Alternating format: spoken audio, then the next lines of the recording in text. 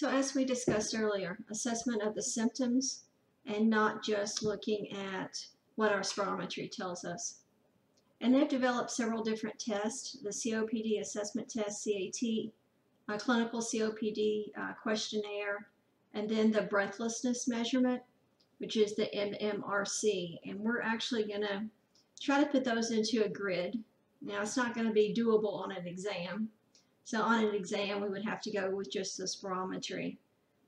So I'll show you kind of how we're going to do that later to get that right. But basically, when it comes to the medications, they're going to incorporate this type of questionnaire or patient symptoms into the grid of how to decide which medications are most appropriate for the patient.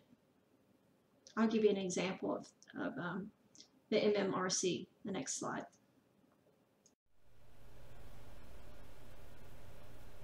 So this is an example of the MMRC.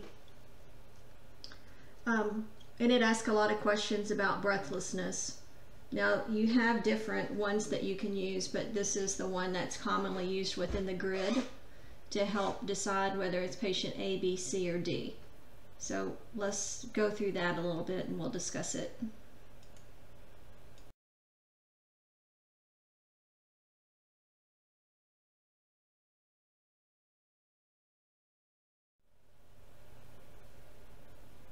So this is what the assessment looks like when it's combined for COPD.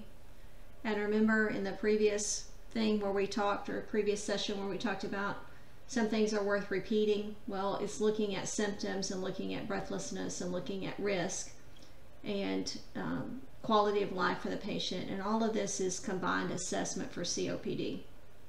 So it's a little bit like asthma, in that if there's a high risk for that exacerbation that throws someone in the hospital or that sends someone to the ER, then that makes a big impact on your treatment and how soon that you refer. So this is kind of what the combined assessment is going to look like, and then I'm going to break it down for you just a little bit more.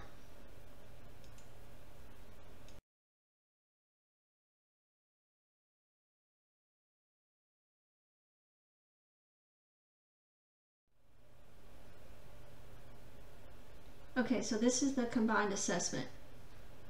And it's a little bit putting the cart before the horse because I haven't talked to you about the spirometry, other than to say if the FEV1 FVC ratio is less than 0.7, then we have obstructive disease. So we've also talked about the fact that we need a combined assessment and not just the spirometry. So when you assess risk, you choose the highest risk according to the GOLD grade or exacerbation history. And we talked about how important that was. If someone has been in the hospital based on their COPD from a severe exacerbation, then that plays a big impact on your overall score. So patient A is going to have low risk and less symptoms, and they're going to be a GOLD 1 to 2 category. B is low risk, more symptoms, GOLD 1 to 2. C is high risk, less symptoms, GOLD 3 to 4. And then D is high risk, more symptoms, GOLD 3 to 4. I know this doesn't make a lot of sense to you right now, so just hang in there. We're going to add the spirometry, and then all of this is going to start to make just a little bit more sense for you.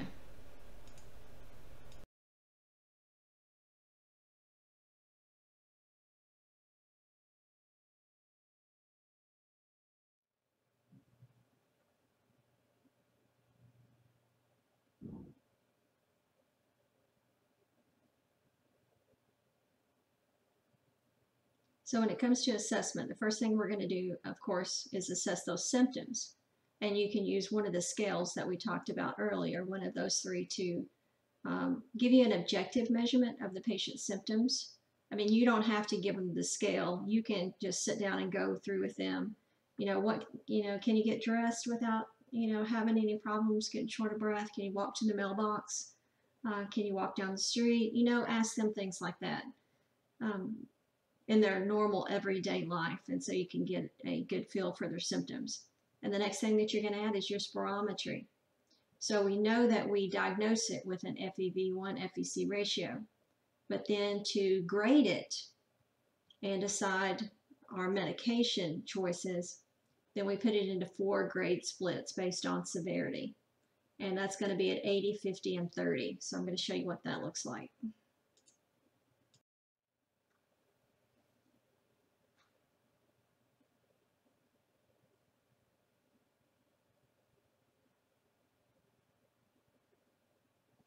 Okay, so this is your classification of severity. The first thing that you always have to do is you just have to look at that FEV1 FVC ratio. That's the first thing. Is this obstructive disease? Then if it is obstructive disease, how bad is it? Let's try to figure that out using the spirometry. Now, we've already talked about adding the symptoms in, but this is another objective measure that we have. So if you have an FEV1 FVC ratio less than 0.7, then you know you have obstruction. So then you start looking at your FEV1. If it's still above 80, then you're still in a mild stage. So that's gold 1. So back on that previous slide when I said this is gold 1 or 2, well, this is where that plays in. If your FEV1 is between 50 and 80, then it's gold 2, moderate. Between 30 and 50% predicted, gold 3, severe, and less than 30% predicted, it's very severe. And all these are based on that post-bronchodilator FEV1. So remember, we said we were going to challenge them with that short-acting bronchodilator and see what happens and see if it's obstructive. We're going to look at the ratio first, and then we're going to start looking at the FEV1. So this is what we used to use, is just these spirometry measures to kind of figure out medications. The problem is we weren't really doing spirometry, so we're kind of left out there. So I know this is complicated to put all this together, but I think in a patient in real world, it's not going to be as difficult as it seems right now.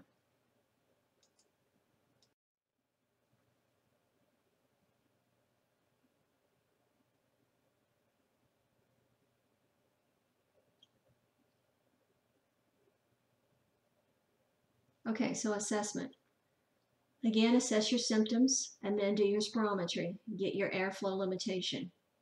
The next thing you have to do is take into account those hospitalizations and those acerbations.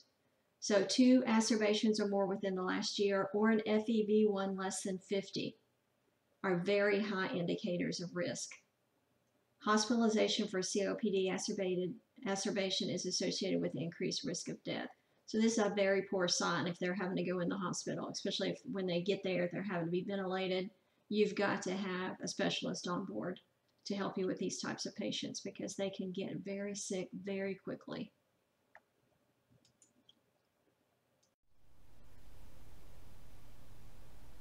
So the other thing that we need to assess is risk of acerbations. So to assess risk of acerbations, you use your history of acerbations as well as your spirometry. So 2 or more acerbations within the last year or an FEV1 less than 50% of predicted are indicators of very high risk. So 1 or more hospitalizations for COPD should be considered to be a high-risk patient.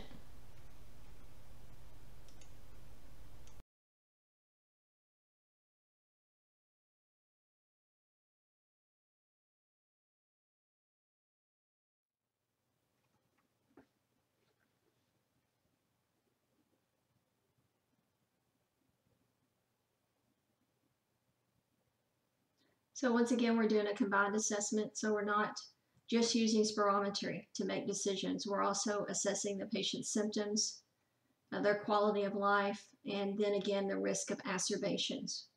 And the biggest deal about the risk of acerbations really is that's when we want to add in inhaled corticosteroids. And we're going to talk about medications here in just a minute, but there's a reason that it's important to assess for risk of acerbations.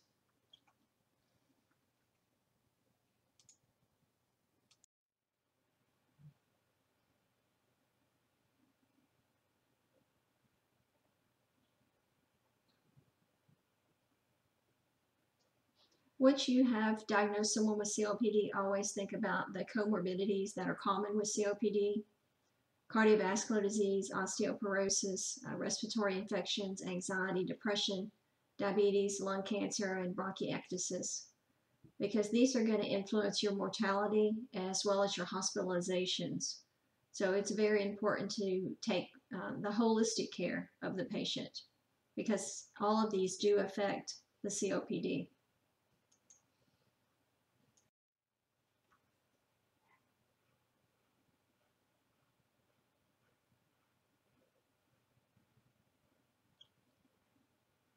When we're looking at differential diagnosis, when someone comes in short of air and they're midlife and they're having sputum production and those sorts of things, we're going to have a lot of differentials. We're going to be thinking heart, congestive failure, COPD, especially if they're smokers. If they say that this has been ongoing since childhood, then we have to take asthma into account. Or if they say that they have an aspirin allergy and seasonal rhinitis, I mean, there could be a lot of things that are going on.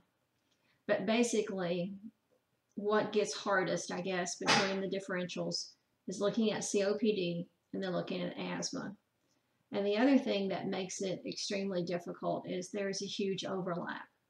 And that's one of the things that the GOLD Initiative has really assessed in the last couple of years. So I'm going to go through that with you because we're trying hard right now to learn asthma really well and to learn COPD. So just kind of a review of all of that again, I think will help. All right, COPD, onset in midlife, symptoms slowly progressive, long smoking history. That's your classic. Asthma, onset early in life, symptoms vary from day to day. Symptoms are worse at night, and usually it's 20% change in their PEFR. Allergy, rhinitis, or eczema is also present, and then family history of asthma.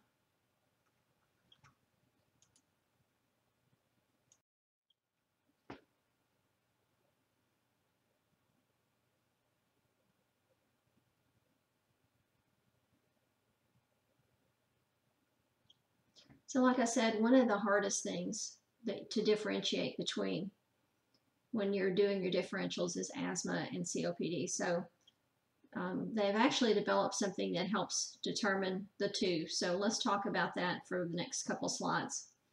All right, for an adult who presents with respiratory symptoms, you want to say, does the patient have chronic airway disease? Do they have a diagnosis of asthma, COPD, or is there a crossover between the two? You want to use your spirometry. You want to have initial therapy started based on what you think, and then also specialized investigations are sometimes needed. We're not going to go into those. We're going to keep a primary care focus on this particular lecture.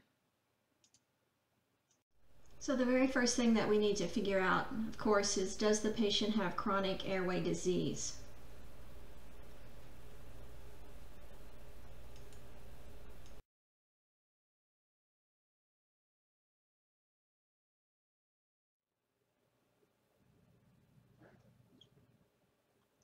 Step 2, we need to look at whether or not we're dealing with asthma or COPD. And there can be a huge overlap. And because we're also studying asthma, I thought we could just go through this again. So asthma, usually before the age of 20, so these are your younger people. There's a variation, but it's over minutes, hours, or days. It's usually worse during the night or early morning, triggered by exercise, emotions, dust, exposure to allergens. There's a variable airflow limitation, either with spirometry or peak flow. And lots of times there'll even be a considerable variation between daytime and nighttime for asthma. Lung function is usually normal between symptoms. Someone's usually told them that they had asthma, or they had reactive airway disease, or they have periods of wheezy bronchitis. There's something that someone's told them in the past that kind of makes them think about asthma. There's usually a big family history and also a lot of other allergic conditions like rhinitis or eczema. It usually doesn't worsen over time, although there may be a large variation seasonally. And then when you do your bronchodilator, they're going to have an immediate response to that, greater than 200 mLs and 12% most likely. And then the chest x-ray would be normal. So contrast that to what your COPD patient would probably look like over the age of 40 and persistent symptoms even though you're treating them. Good days and bad days, but always the symptoms are there. So it's not like asthma where they're completely fine and then every spring they have an episode. This is a daily thing. There's chronic cough and sputum. There's onset of dyspnea, like with exercise, but it's unrelated to triggers like dust or emotions, that sort of thing. We can record persistent airflow limitations. So the FEV1 FVC ratio is less than 0.7, and it kind of stays that way. Lung functions between symptoms is abnormal. So it's not like one day you do the spirometry and they're okay as long as they're not having an attack, and then the next, so it stays the same. Past family history of COPD, chronic bronchitis, emphysema, heavy exposure to risk factors, tobacco, of course, being your main one. Symptoms slowly worsen over time. It's very progressive over a course of years. And a rapid acting bronchodilator provides limited relief, so it seems to help, but it doesn't stay that way. And then the chest x-ray may or may not show anything. It may show severe hyperinflation at the later stages of COPD, but again, that may be completely normal.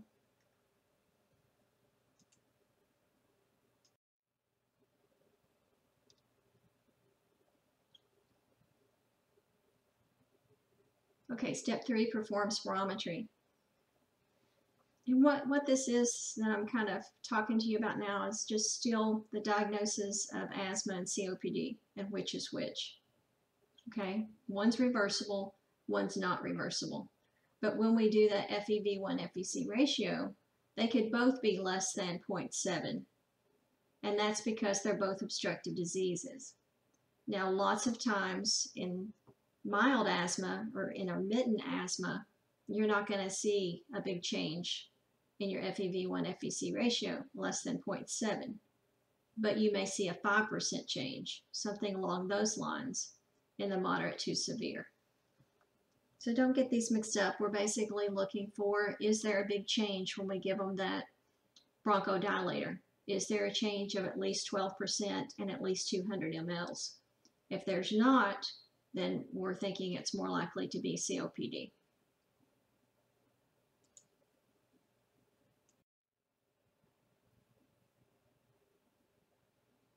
Something a little screwy going on with the slideshow right now. I'm not sure what it is, but all of that was to kind of get to this, because to let you know that there's an overlap, to let you know that the patients look usually very different, and on spirometry they're going to act differently. The medications are going to be different. With asthma, you definitely don't want to ever give long-acting beta agonist as a monotherapy. Absolutely can't do that because it increases the risk of sudden death. And when it comes to COPD, there's no reason to ever give just inhaled corticosteroids without a long-acting bronchodilator.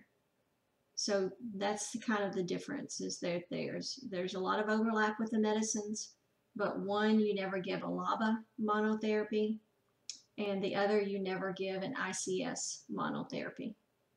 So be sure to know that. It's very important.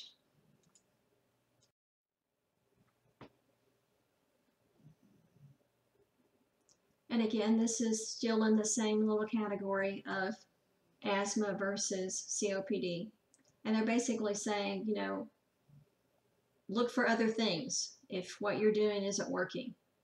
If they have persistent symptoms or acerbations, even though you're trying to treat them, go ahead and refer. Don't forget about things like pulmonary hypertension, cardiovascular disease, congestive heart failure, all those kinds of things. Asthma and COPD, if they start having atypical or lots of other signs and symptoms, weight loss, night sweats, fever, you gotta, get some help with this and get a specialist in to help you out. So those would be reasons for referral.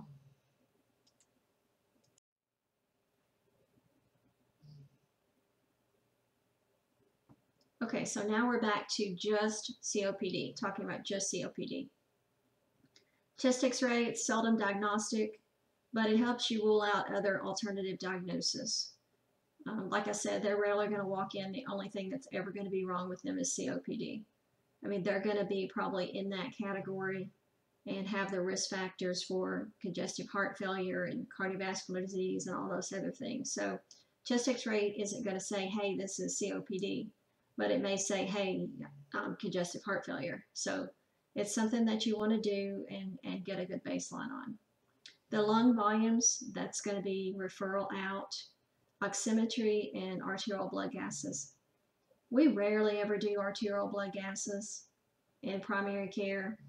And I know, like, if I put it on an exam, because you guys are all in acute care right now, that's going to be the first thing that you're going to choose is ABGs. Don't choose that, because really, if they're at the point where they need an ABG, which is their SAT is less than 92%, then this is a referral, okay? So use your pulse ox, and then, that will help you figure out how immediate things are and whether or not you need to refer. But you're not going to do a lot of ABGs in your office. I can tell you that right now. Alpha-1 antitrypsin, we talked about when to do that. You want to do that screening when COPD develops in patients of Caucasian descent under the age of 45, or if they have a really strong family history of COPD.